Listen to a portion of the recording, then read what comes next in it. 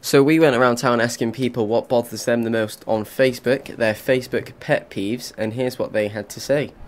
People that change their status every 5 minutes. People adding me random ads. I don't know who they are. You don't know.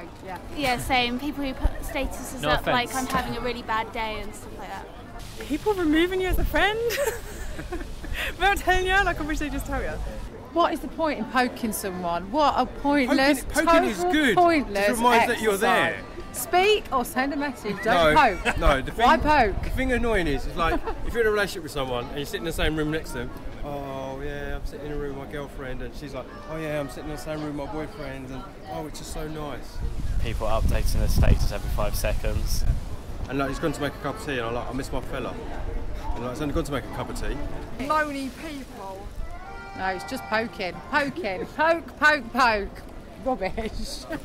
No, people putting their life, I use Facebook, it's when people put their own personal moans on there, like about money problems and, you know what I mean? You don't need to tell people things like that, you know? Constant updates. Oh, my bit of a Caldy. That sounds really common.